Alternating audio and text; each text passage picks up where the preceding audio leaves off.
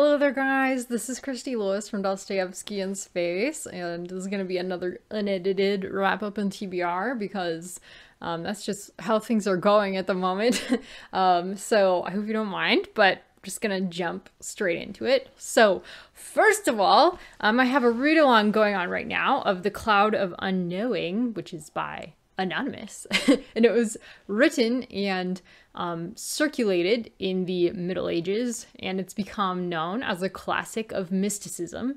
And I've read about half of it, and honestly, I really enjoyed a lot of it. And I think what I really enjoyed the most was how much meditation on scripture there is. So basically, the author is writing to a young acolyte. Is that the right word? No, I don't think so. I think that's a fantasy word. A young, like, apprentice, that's the word. I've read too much fantasy, obviously not enough history. But anyways, he's writing to a young apprentice and kind of teaching him what to focus on and how to focus on it. And basically, he's trying to teach him how to pray and commune with God on a deeper level than an intellect can reach. So it's more of like a spiritual communion with God. It's very mystic, and I was really enjoying it. Like I said, it talks a lot about scripture. Like one of the ones that it talked about a lot was the difference between Mary and Martha, and how neither are bad, but both are different, and we need both in this world. How Mary is more of like the mystic, who is like what the acolyte needs to aspire to be like. He needs to be more like Mary. And, the Marthas of the world can keep the world running, basically. And so they're both important and they're both good. So, but it was interesting, and I was really enjoying it. And I did adjust to the language much more easily. After a while, I did start to adjust to the language. However, I was reading it so very slowly that I just decided that since like the ultimate meaning of the work, which is like about contemplative prayer, isn't something that I'm necessarily that interested in, I just decided, well, I can probably get great scriptural meditations elsewhere, and I'm sure there are other Christian classics out there that will be more to the purpose of what I believe and practice. So I just decided I'm probably going to not finish it, at least during the course of this readathon, because it was just taking me so very long. And but it was a great way to spend some of my Lent reading it. I did really enjoy it. So if you are reading it, let me know in the comments what you're thinking of it. And I cannot wait for our book club discussion, because I do have a lot to say and a lot of quotes. I summarized every chapter almost that I read, and there's a lot of great stuff in there. So I can't wait to discuss it with you guys. It's really beautiful. And then next, I finished The Silver Chair by C.S. Lewis for Middle Grade March, and that was our March book club pick. And this was so good, guys. In the beginning, I was honestly a little bit bored, and it took some time for it to pick up. But I think as soon as we met Puddleglum, I was just instantly like, yes, Puddleglum! And then there's the giants, and then there's, the underground people and the underground world, and just so fun. Hi! Kevin just got home. Anyways, the noises he makes. Funny. Anyways, loved discussing this with the book club. This is about two children. This is like book 5 or something in the Chronicles of Narnia. It's one of the later books in the Chronicles of Narnia, and I've had some like very differing opinions on it. Some people were like, yeah, this is my favorite, and other people were like, this is my least favorite. So people really had divided opinions on it. It's a controversial one, but I gave it an 85 out of 100. I really did enjoy it. And it's worth it just for Puddleglum. That's what I wanted to go back to read it for, was for Puddleglum. That's what I was remembering loving about it, was Puddleglum, and he's definitely worth it. And there's some really great, like, yeah, moments, like emotionally, spiritually, yeah. So really enjoyed it. And basically it's about two children who find their way into a magic land called Narnia. And they actually find that they've been called into Narnia by a lion, the ruler of Narnia, who is named Aslan, and yeah, so they run into all kinds of creatures. There's this really great kind of like fantasy world building that I love about it. It's very Grecian. I believe most of the mythology is Grecian. I can never remember whether things are from Rome or from Greece. Sorry, not really an ancient history type person, but regardless, really loved it and had some great thoughts on it. If you want to hear my more in-depth thoughts, I do have a review of it already on my channel, so check that out if you're interested.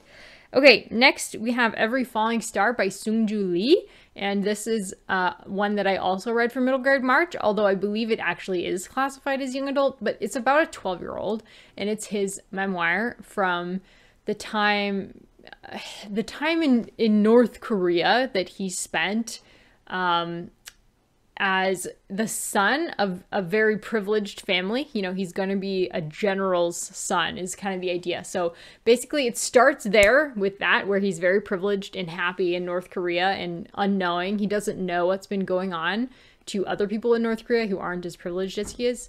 And then he ends up losing all that privilege. They go downhill, and he kind of chronicles that. And then his parents disappear into China, and he's left alone and ends up kind of building a gang with other boys that are in the same situation he is. They don't have parents anymore that are taking care of them. So he makes very close friends with these boys, and it's really not a happy existence. They're basically stealing to survive, and they're preying on whoever looks weak enough to not be able to fend them off. Not that they are attacking people physically, but they're stealing from everybody that they can, even if those people really need that food and money as well. So, and they know that, and it's hard for them, but they're just trying to survive. Basically, they're kids, you know?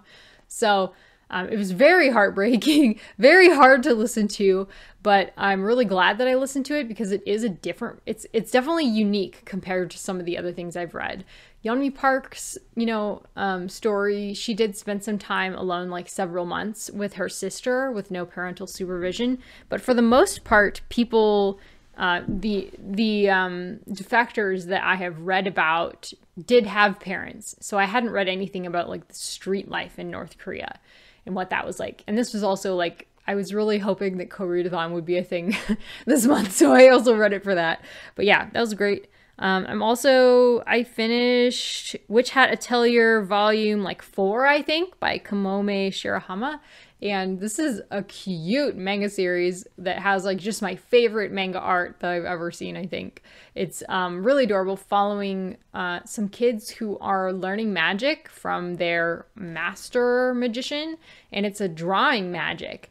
And so, yeah, it's really cute seeing their relationships and kind of the there's like a larger plot that connects all of them, but each manga has its own little adventure about the kids like gaining acceptance and learning and kind of the trials they go through as apprentices and stuff like that. And I've just found it to be just such a delight, such a joy to read in the evenings and relax with.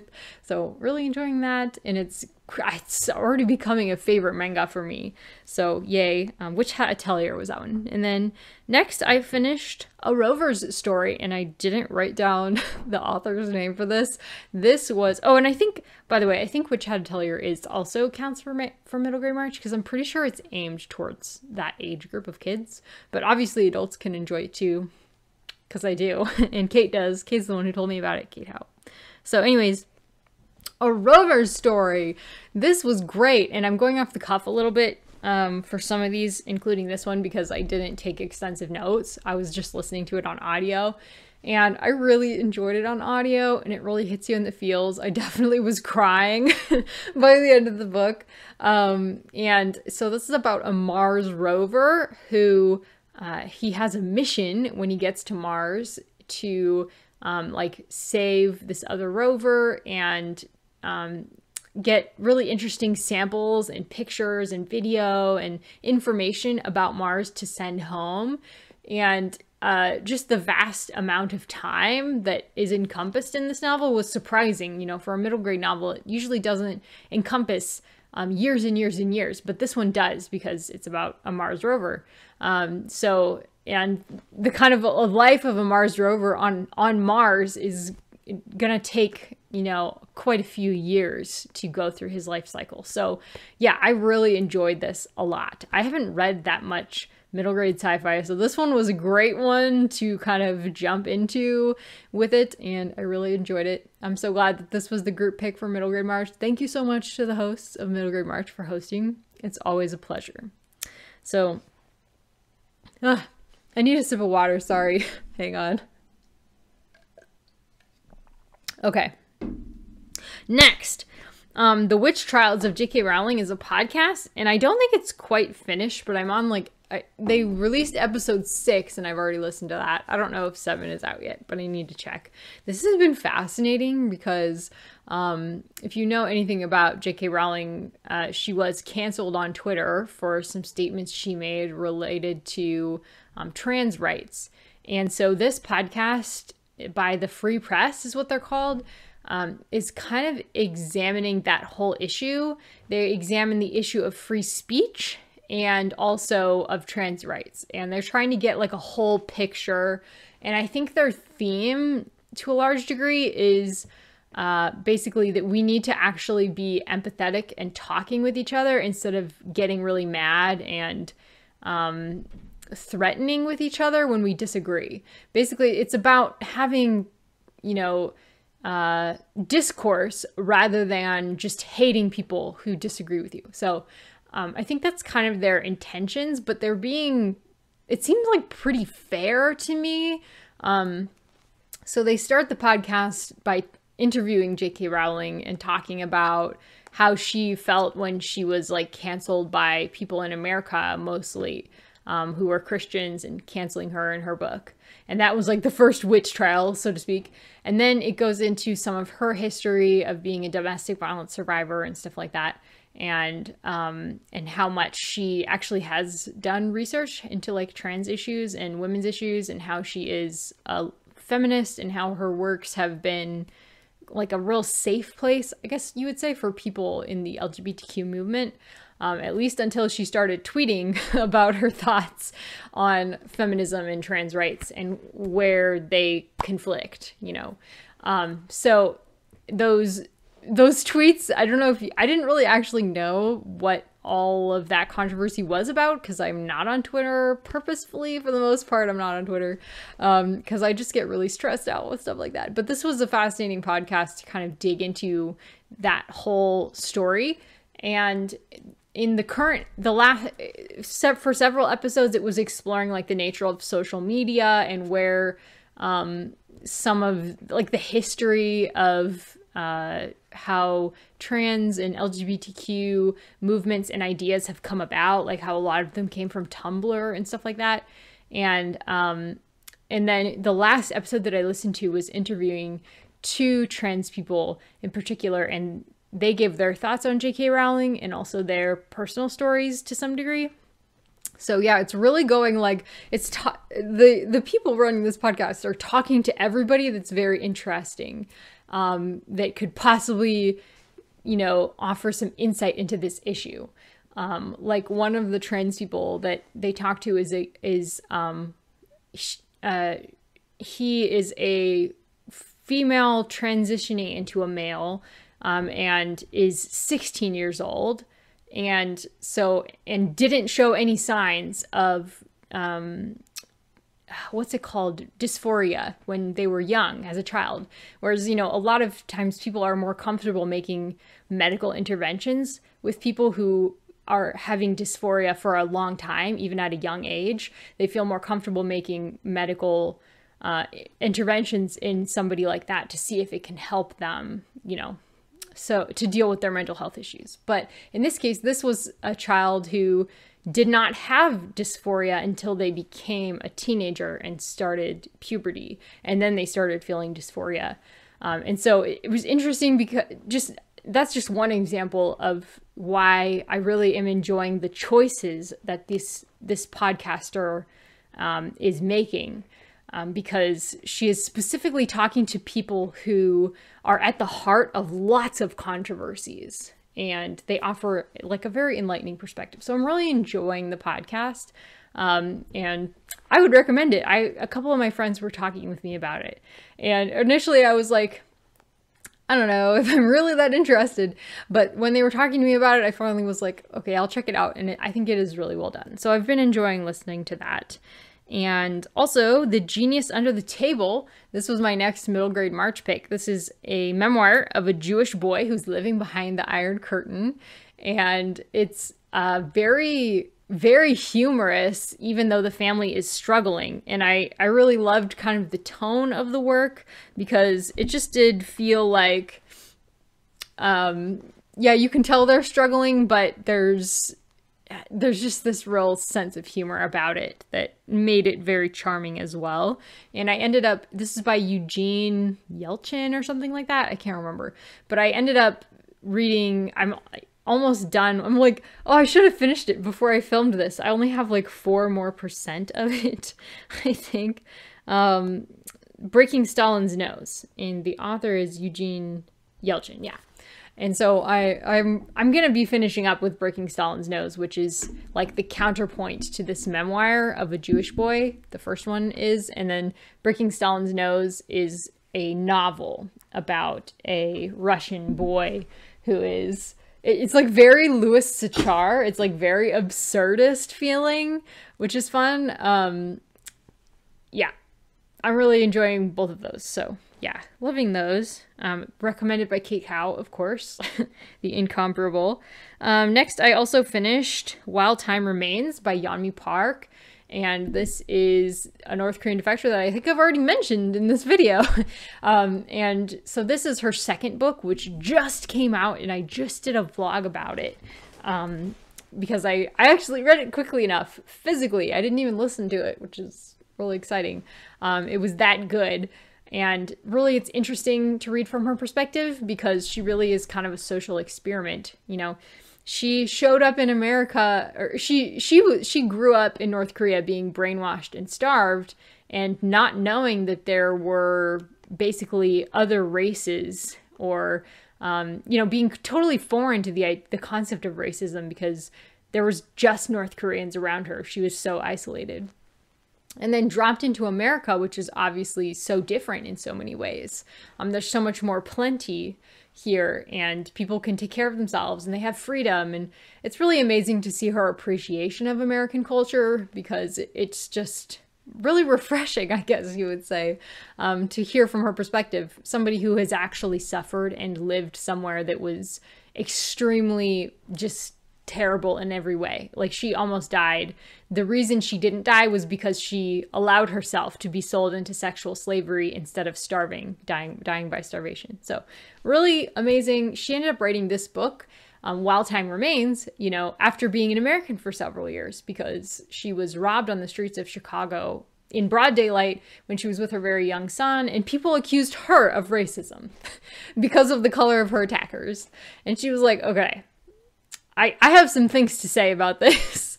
And yeah, I just think she's amazing and so cool, and I will read anything that she publishes. And initially when I was reading it, I was like, oh, is this going to be like more of what I've just heard from her, because I've listened to so many of her interviews? But no, this actually is other stuff. There's like a lot of data about like China and stuff like that was really fascinating. So hopefully I'll have a review up of that eventually, in addition to the first book. So yeah, loving that. And okay, the next thing I finished was Goblet of Fire, which was tied for my favorite Harry Potter book when I was a kid. And so that's book 4, and book 5 was the one it was tied with for favorites when I was a kid. I think 5 is my favorite, but I really love 4 because of all the tasks, of course. So this is book 4, when Harry Potter is 14 years old, and there is a competition being held at his school where a bunch of some other magical schools are all congregating at Hogwarts to complete 3 very dangerous tasks. And like Like one of them involves a dragon, and there's like a maze, and yeah, it's like the tasks were so fun for me. And the character of Mad-Eye Moody. Mad-Eye Moody is a crazy looking teacher who's like obsessed with like protective policies, basically. Constant vigilance! So yeah, I love the Harry Potter series. I don't know, I got like a disparaging comment about that recently, and I was just like, what's wrong with, I don't know, whatever. I can like kids books, you know, I can enjoy them as an adult. Who do you think writes kids books? It's adults who love children's literature, obviously. So anyways, next, I just today finished Empire of the Ants by Bernard Werber. Yay!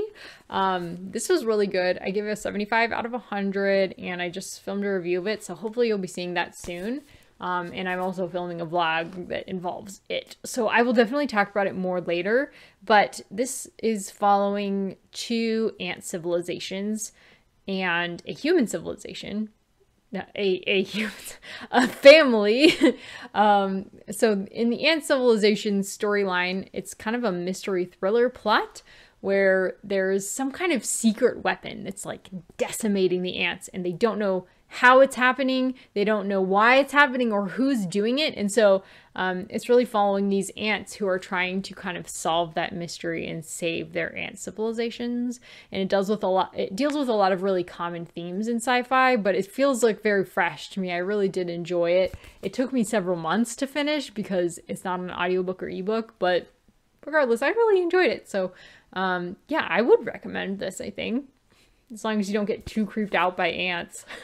Really enjoyed it, and excited that I read it. I'm excited I'm finally getting into some sci-fi. Like, after naming my channel Dostoevsky in Space, I thought I'd be reading a lot more sci-fi, but it does have problems. The reason why I rated it 75 out of 100 is I didn't really connect with any of the characters, and that is a very common problem with sci-fi, and that might be why I didn't read it very quickly, because after reading something like Red Rising, where it was like all about the characters for me, you know, I was very spoiled by Red Rising. But really, I'm into the sci-fi for the ideas, so this definitely delivered on the ideas. It was fascinating.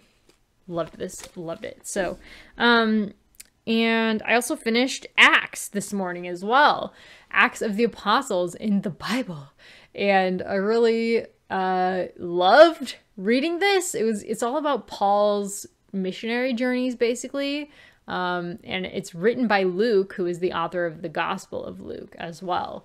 And he's so detailed, and like you just get a real picture of the life at the time that they were living, and it's so fascinating, and I love it. It's so good, guys. So highly recommend reading Acts if you never have. It's well worth reading. So, and Jenny told me about a biography of Paul that I really want to read because I just went through Acts, and Paul is such a central figure when you're reading the Bible consistently. He's an important person to know about. So, and it's by N.T. Wright, and I've read other things by N.T. Wright. So hopefully we'll get to that before too long. But I do have a busy month planned out, a busy TBR planned out. So I've got some of the things here that I might potentially read. We'll see. So I'll start with one that I've had for like, I just keep checking it out and renewing it from the library because I just haven't gotten really a chance to start it. But The Idiot by Elif Batuman, which was recommended by Alana Estelle. Wonderful. Go follow her if you haven't yet. She's awesome. And y'all know I loved The Idiot by Dostoevsky, and this one is apparently related to that. So I'm excited to try it at some point. It's so big, I'm just a little bit intimidated, I think. But I think it'll probably be a quick read, I think. We'll see. So there's that one. So maybe I should talk to you about the things that I'm prioritizing. So Kate Howe's book clubs, various book clubs of hers, are going to be reading The Egoist by George Meredith and Excellent Women, which I believe is by Barbara Pym. So that's her Patreon book club and also her Kindred Spirits book club, neither of which I have actually read the books for in quite some time. It's been a busy couple of months, which I knew was going to happen. I knew that that was going to happen. But I want to get back into the swing of things because I usually really enjoy Kate's picks. She's a good picker. So, and initially I was also planning to read, I don't know if you can see that. I just set my shoe up and it might be in your eye line. I don't know. Anyways, I initially was going to start Moby Dick this month with Tiffany. However, she ended up having a really packed month planned for April, so I think I might try to wait. Although I started it already and I'm really interested and want to read more. So we'll see what happens. I have other things to prioritize other than that, but I'm excited to try more American literature because Willa Cather has turned me on to American literature. Speaking of whom, Oh Pioneers is Tiffany's Patreon book club read, and this is what I'm planning to read next, in addition to some manga, when I need a break from heavy stuff. I haven't actually been reading very much heavy stuff for a while. I've been working on my Korean really hard instead. I'm joining an academy starting in May. And so I've been trying to kind of prepare myself for that. But regardless, Oh Pioneers is the first in like a series, I believe, by Willa Cather. And it's about a pioneer woman. So I'm excited to try it. I actually started this morning as well. And I really think it's beautiful already. I'm so excited to continue with that.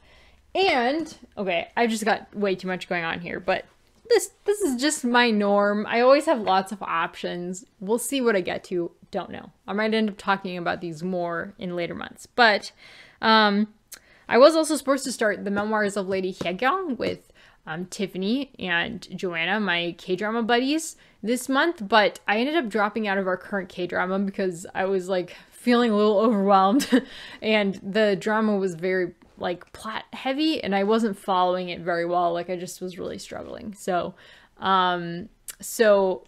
we were supposed to be meeting about the book after watching our K-drama once a week. So until they start their next K-drama, I probably won't start Memoirs of Lady Hyegyeong. It might be more of like a second half of 2023 project, but I really want to get to that.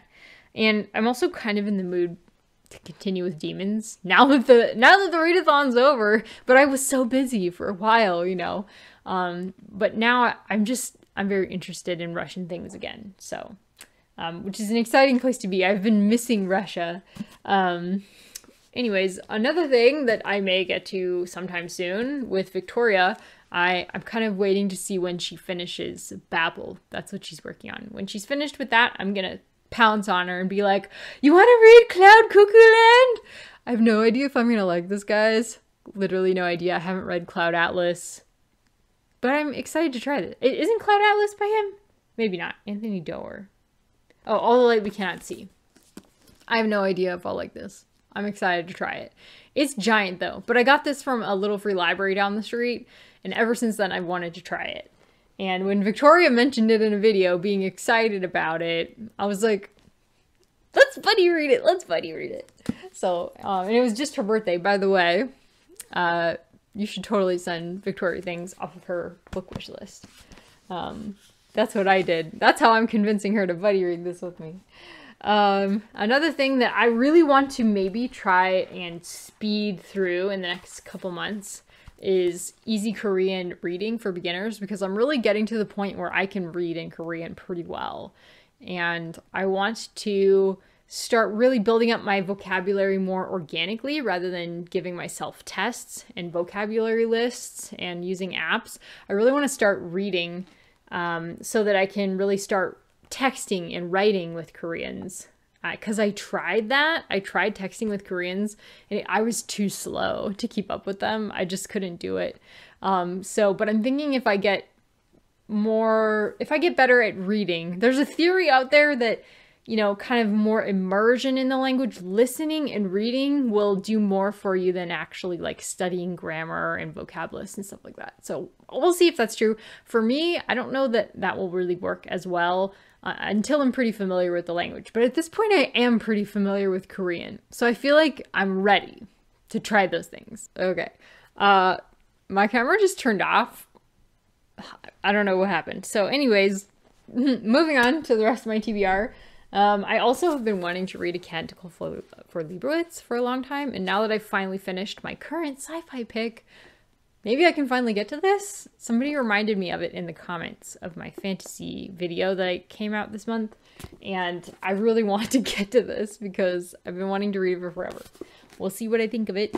I also really want to finish a fantasy book. Oh shoot, I didn't actually write down what that was because I wasn't thinking of it at the time.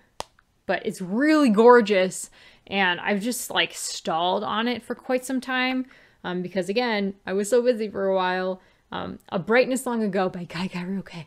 I'm really enjoying the writing, but literally I haven't touched it in months, and I really want to get back to it. So we'll see. Yeah, and Lord of the Rings, Fellowship of the Ring. I started that.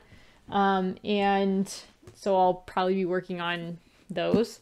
And as for manga, there's one that's online that I want to read for my reading like 80s blog that I'm doing.